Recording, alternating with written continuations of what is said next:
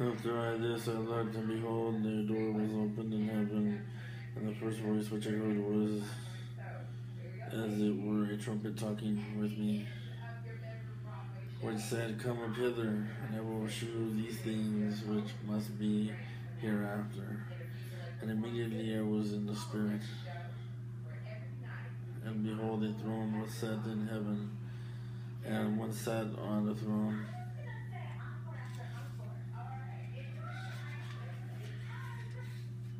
And he that sat was to look upon like a jasper and a sardine stone.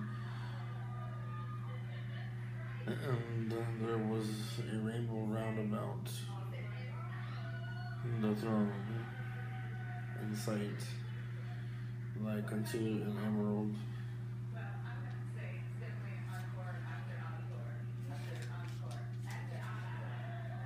And round about the throne were 24 seats, and upon the seats I saw 24 elders sitting, clothed in white raiment, and they had on their heads crowns of gold.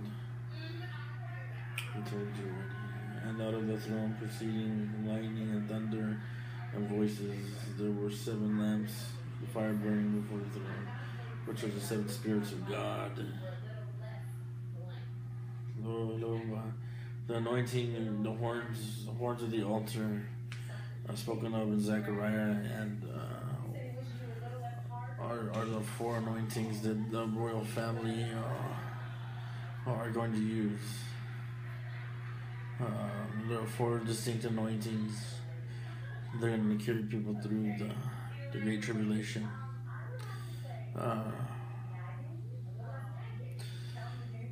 The anointings are the horns that are on the beast, are the ones that blaspheme the name of Christ, or are at war with the royal family. It's anointing used to be indigent and disobedient unto the calling of Christ because of the indignation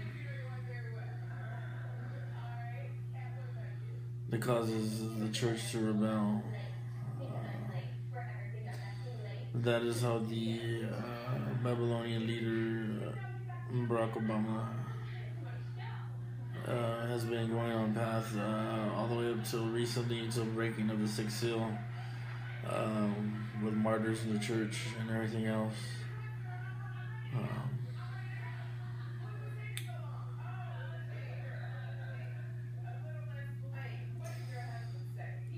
So now that these anointings are coming forth from the royal family to speak in love and humanity on how to treat people,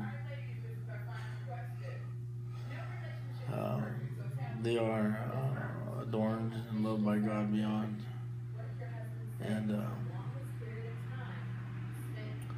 they're going to give you their testimony.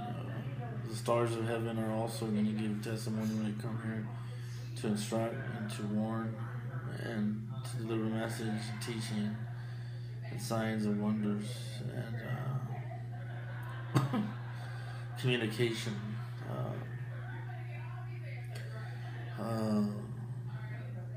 Communicating the best they can without speaking outside the Spirit of God or an angel. And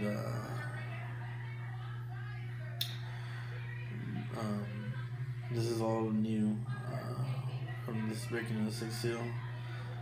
You're going to hear stories of people that passed away, gone to heaven, contacting people and physically showing up here on earth to deliver messages, or maybe even harbingers, you know.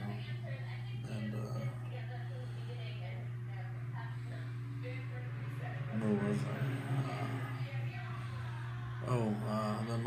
The anointings that are going forth, or the anointings pouring forth from the elders into the 7 lampstands with or the churches. And the seven spirits of God that are going to manifest in the anointed. The more martyrs that there are, the more these oils, the 4 oils will pour forth.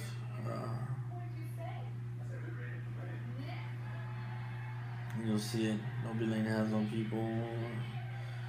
Their distinct anointings for celibacy and healing.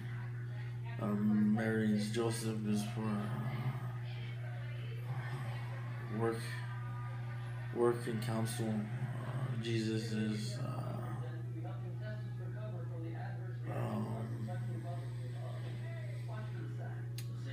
the gospel, and James is the brotherhood, brethren, or fellowship. The 40 string oils, horns of the oil, horns of the altar, the oil pours forth from. And the celibacy from the world. Marry celibacy from the world, not celibacy from the way you view, most people view celibate people. It's celibacy from the world, not celibacy from life. So I just want to make that clear.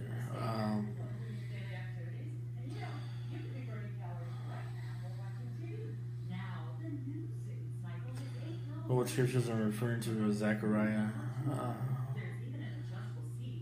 1, 2, 3, 4, 5, and 6. There's going to be a struggle in the church of them not wanting to conform to the Lamb. They're so indigent. He is like in Psalms 1, Psalms 4, Psalms 1, verse 4. He is rolling a rolled iron rod, and he will crack them like pots of clay, and he is, and you're like, wow, yes, we know the kingdom of heaven is going to meet the kingdom of God right on the holy mountain.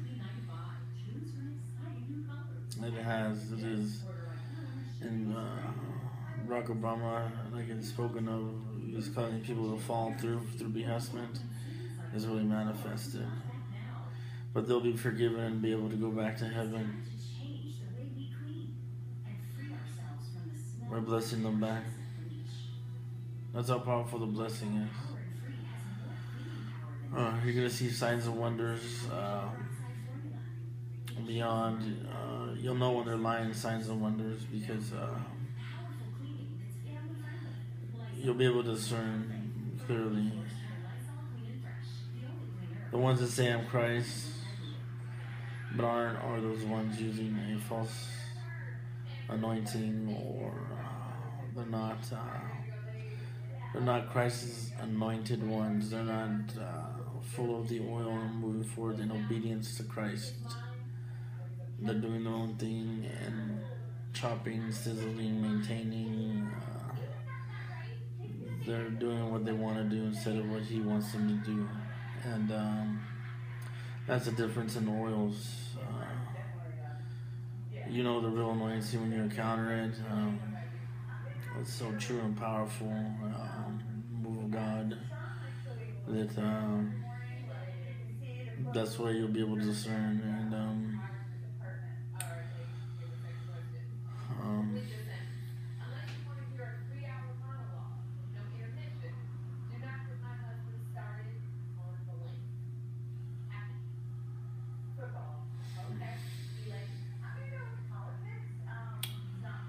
the abomination that causes desolation is the breaking up and disbanding of the body of Christ.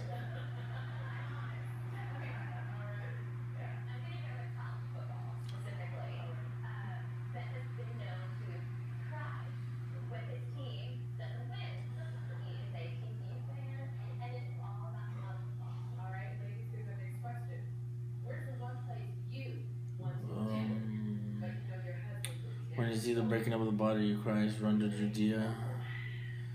So that's where Jesus is. His stronghold's gonna be of. I can't talk about it yet. But there's gonna be something in Judea. I can't talk about it. Okay, I'll talk to you guys later. Bye.